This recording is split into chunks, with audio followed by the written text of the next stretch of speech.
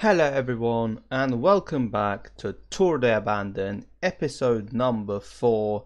As always, before watching this episode, make sure you watch all 3 episodes in my channel, as we've already run through 7 stages, which 59 riders have already abandoned this tour. And now we have a really special episode. It's only going to be 2 stages, so I get to cover more of the action, but the 8th stage is a shortened Paris-Roubaix, cut out the flat bit, only cobbles, deadly as hell, and then following it is none other than stage 9, which is the Strade Bianche with the cobbled version. So I expect a deadly episode here, and if you look at the favourites list, you can see that we've got so many abandons of good cobble riders such as Asgreen, Van Aert, Van der Poel, that Valverde even comes up as a favourite nowadays.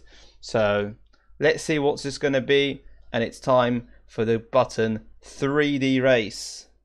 Our peloton is ready near Saint-Python, not Paris this time, Saint-Python near Troisville, as we are starting this 190 kilometer of madness, as we have breakaway attempts already. Again, we've seen breakaways win a lot of stages since the peloton likes to take it easy and there are not many teammates to help the leader teams, as Tony Martin also goes for an attack as Stefan Kung. We'll be probably seeing a big breakaway as always, as we see Chris Hamilton also attacking 9th place in the young rider standings, but 26 minutes down on that category as well. Well, a quick reminder of the GC, Sylvain Dillier has a 20-minute lead, so it's going to be interesting how long he's going to be able to keep his yellow jersey. But other than that, oh, I forgot one thing. It's raining today. It is actually raining today. I've not scripted this in any way at all. And the first launch, we have a rainy day, which is definitely going to increase the number of abandons today. That's for sure. Oh, we have a crash already. I was going pretty slow as well, but it happened behind. There's a 21-man crash, but no casualties. It's just a crash, but it's too early to go out in this stage, guys. Come on. We have plenty of cobble sectors to go. Let's actually look at the number of it. We have 28 cobble sectors starting with Troisville, which is 5 stars. Madness. We have another crash. This time it is 12 guys are down, but again, no casualties. We've yet to reach the cobble sectors. Now we are starting as the breakaway. Oh, who do I see in the breakaway? It's Sean Bennett, now 96th, and already struggling at the front. But oh, there's a crash at the breakaway. There is a crash in the breakaway, and it was Gogol, Halle, Kung, Martin, and Ruch that were down, and the pelotoner is entering the first sector currently. No abandons, fortunately for them. And there's a crash in the peloton just at the start. So we also have a puncture for Arcas. Let's see if there's Paulus back up already. Matthews gets a puncture. Everyone continues. All good currently. But there's another crash. Oh, in the peloton. And it's a big one. It is a really big one. Froome is down, Sagan is down, Barguil, Fuglsang, Poles. Is there another crash somewhere behind? Yes. Oh my. Oh, what is happening? Oh, guys, what is happening? I can't keep up with this. I didn't think it was going to be like this already. Come on. Seriously? Do you have any abandons? Chris Froome is out. Froome is out. He was 3rd in GC and he's out. Matthews is out. Laporte is out, Jonas Rickard is also out, and we have a lot of struggling riders already. The pace is definitely not going to be high today, that is for sure. Let's look at the peloton, and they are all, there's a group with, okay, that's Barguil is here, but front group Pogacar is currently hanging on to everything really well. Dillier as well, the front of the group, really nice from him. And we have the breakaway that is about like 5 minutes up, 4 minutes up.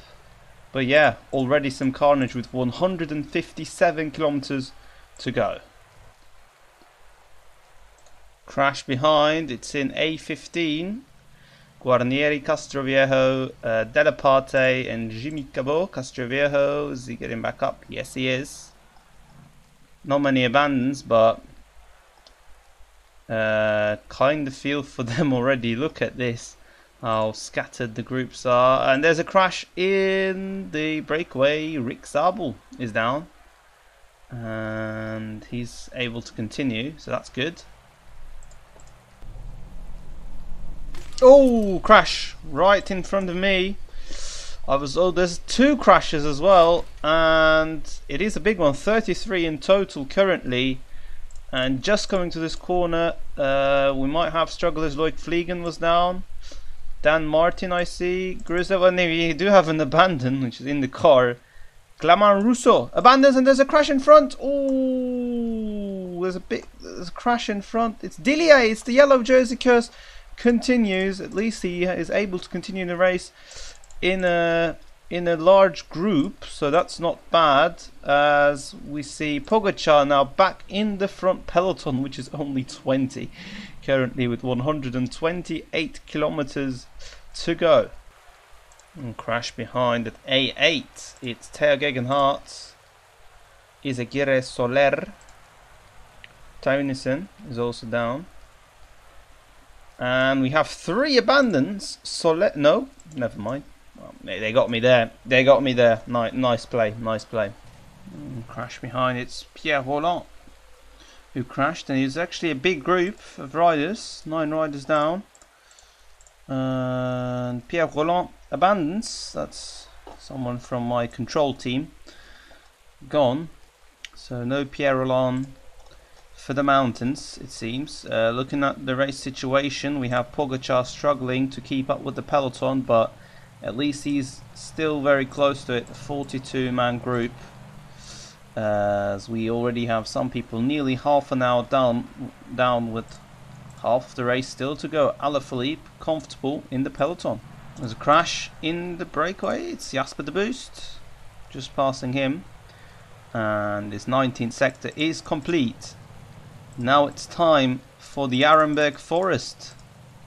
Riders are entering the Arenberg Forest. You can see the breakaway in distance. Only 2 minutes is the gap, so nobody's really going too fast here. The 36-man peloton trying to survive here.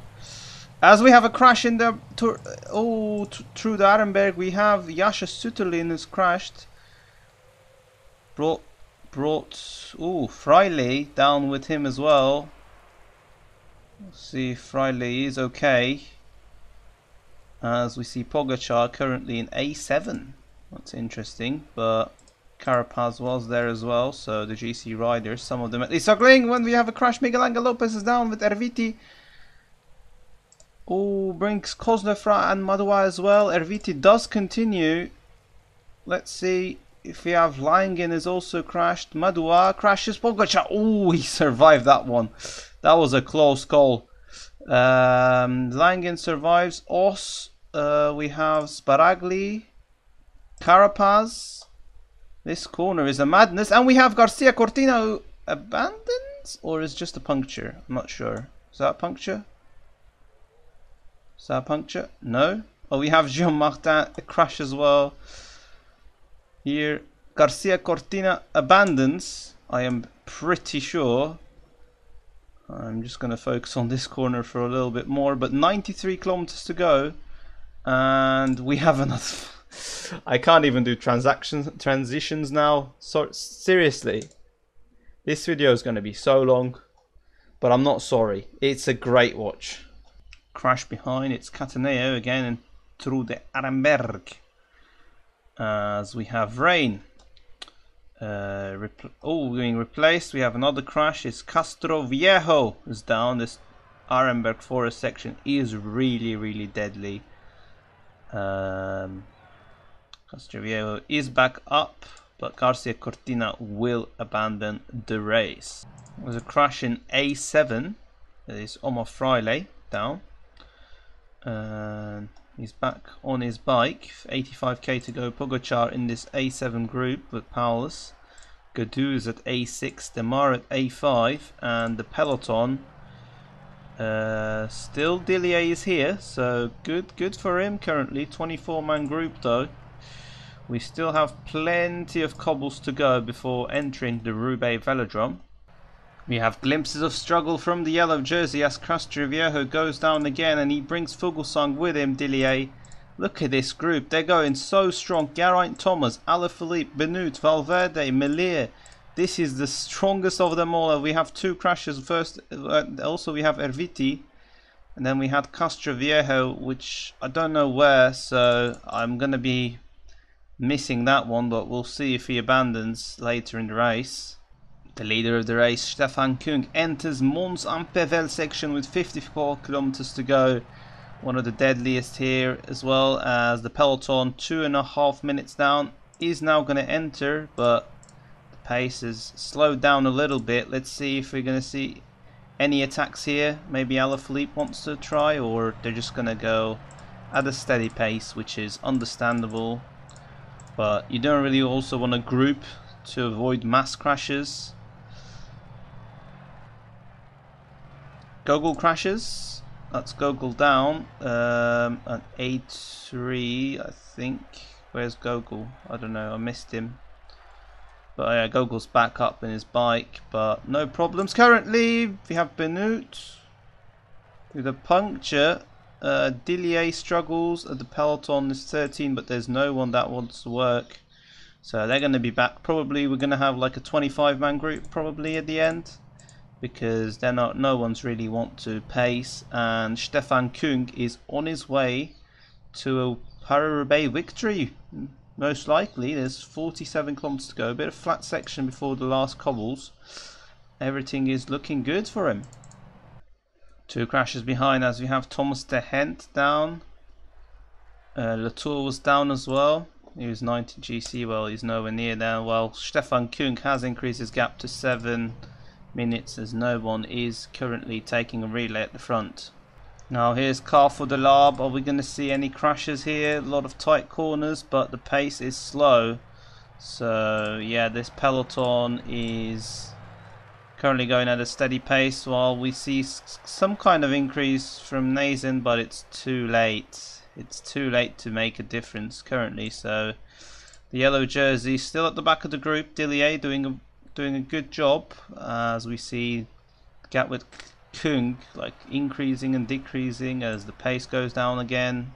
Looking at the group though, now we have an attack from Nazen, and the peloton is pacing. The Trek doesn't want to let him go, which can make a difference at the back maybe.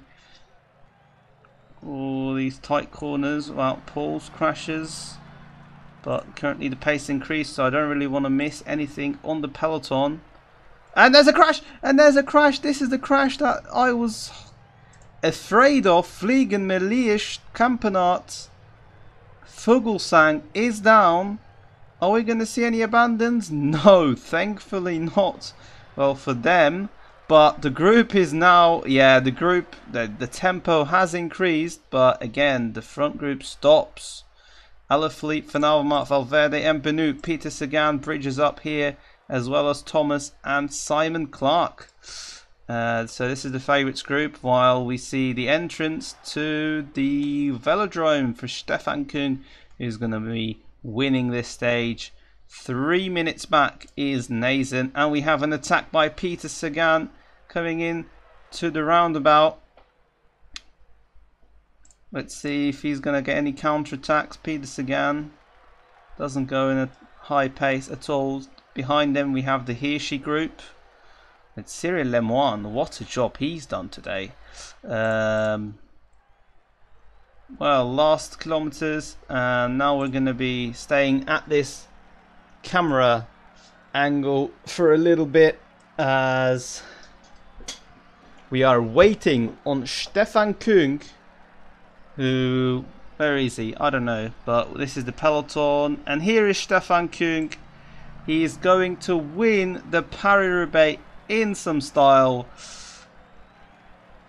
as we see all the groups coming behind. Now it's the Van Avermaet group, that we are waiting, but you can see the time gap is 1 hour, so we'll definitely have some abandons for sure.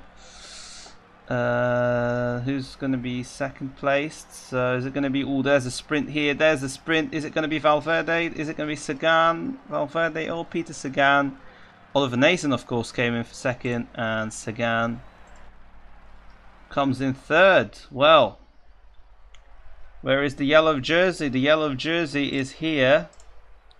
And the next question is, of course, where is our man Tadej Pogačar, who is still 9 kilometers to go for Pogačar, so he is the loser of the day for sure.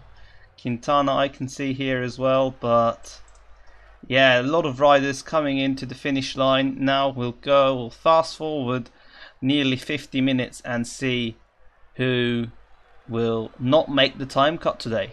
Well, currently 3 minutes to go. Vingegaard in the last kilometer with ROUBAIX Racing.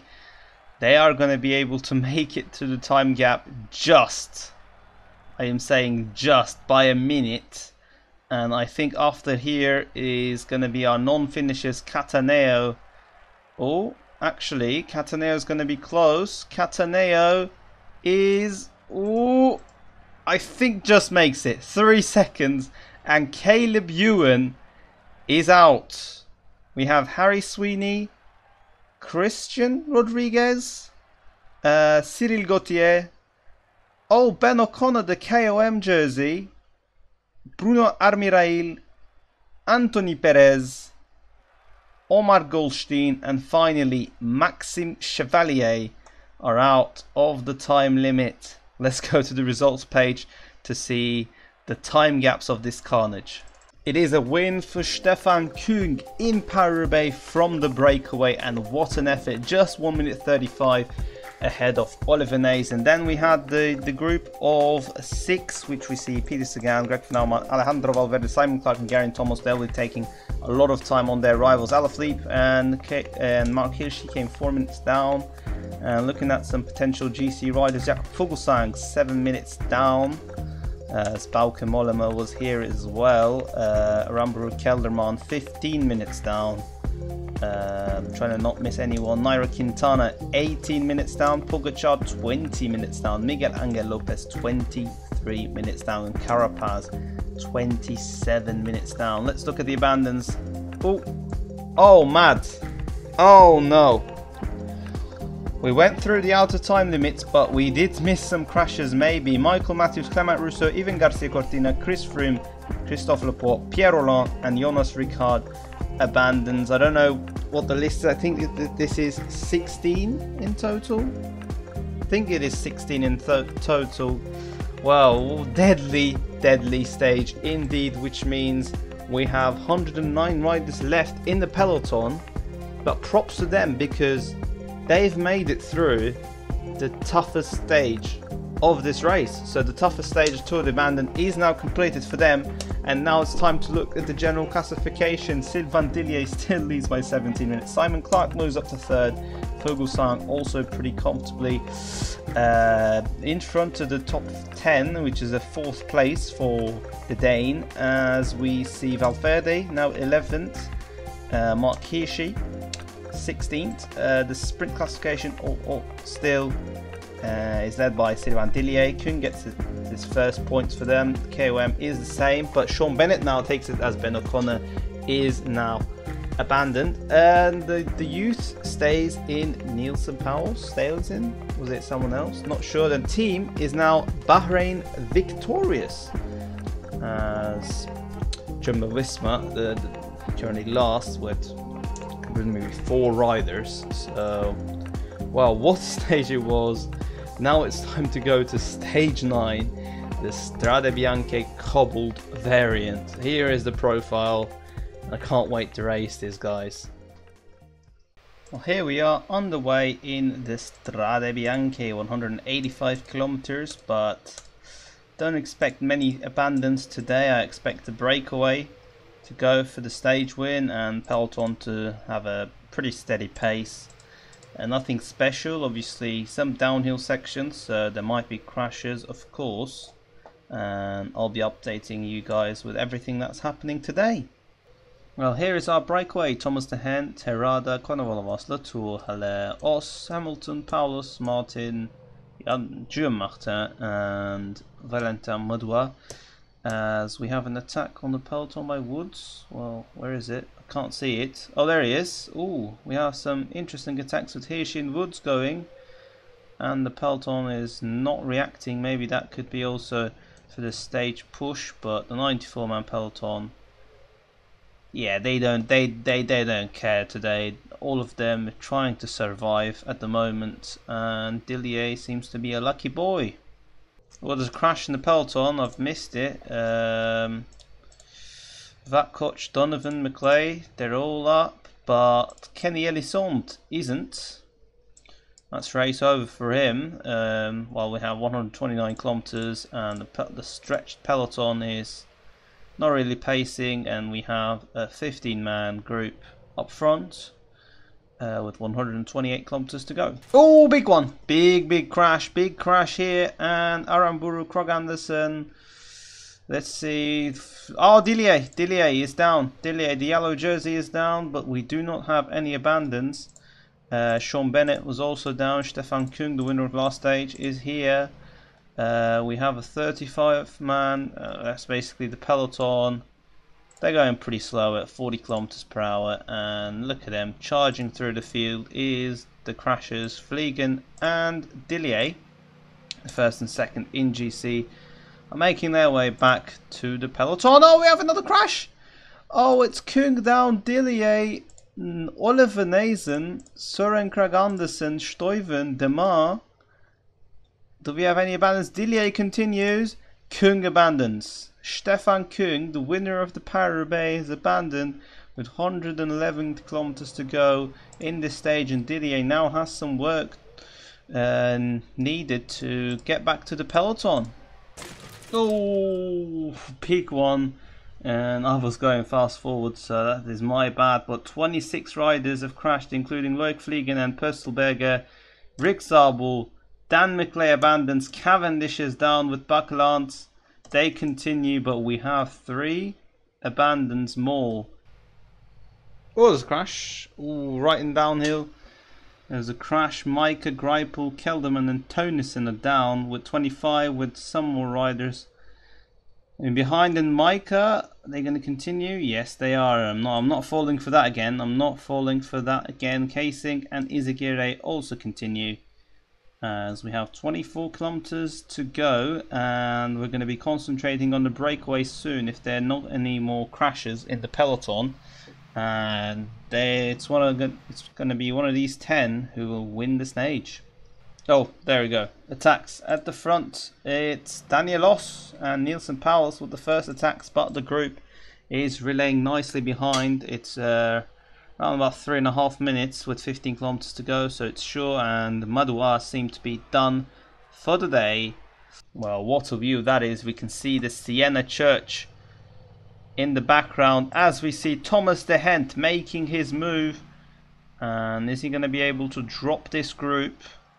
Well, it's a tough ask if they're working together. We have Kosnefrau at 79 hill and Hirschi with also 79 hill. They are the favourites with 11 kilometers to go. 7 kilometers to go, and Thomas de Gendt is now caught. Let's see who will be making that first move into Piazza del Campo. 5.6 to go. Game of cat and mouse is being played as we have a crash behind, so we have to look at that because it's a big one. Don't know how big, but a few riders are involved. Let's see, do we have any abandons? As Thomas de Gendt also attacks, we do have an abandon. It's Jasper, no. Pierre-Luc Perichon abandons, and now we go into the front as Thomas de Gendt makes the attack with 2 kilometers to go. Is he going to see any responses? As we look at the chase cam, oh, Thomas de Gendt goes for the attack. It's a very strong one. Is he going to be able to keep up with the pace? Mark Hirschi and Hamilton also strong favourites, but now 500 meters with the right hand turn. Thomas de Gendt Oh, last 200 meters, he celebrates as he will win. This attacking spirit gives him a victory at the Tour de Abandon. As now we look at the peloton, 8 minutes down. Wow, what a race for the breakaway. Well, it was Thomas de Gendt who took the stage here in Siena for the Strade Bianche victory. Nice ride for him. The peloton is around 8 minutes down, and looking at our wit troubles, there was 6 today: Dan McLay, Kenny Elson, Rick Zabel, Stefan Kung, Pierre-Luc Perrichon and Lucas Pöstelberger, which leaves us with 103 riders for the second week of the Tour. Well, it's time to look at our overview screen now, as we had stages 8 and 9 completed in this episode. Stefan Kung and Thomas de Gendt are the stage winners. We had 6 more abandons in Strade Bianche. Sylvain Dillier leads the yellow jersey and green jersey, polka dot jersey still and Sean Bennett, white jersey Nils Pellos, and the team in Bahrain victorious. And that will wrap up today's episode 4 of Tour de Abandon. Stay tuned for episode 5, as we have 2 mountain stages with the Cortina d'Ampezzo downhill finish in Lombardia, and then ending it up with a sprinty Milano-Sanremo. But for now, my name is Emre99 and it's a goodbye from me. See you soon.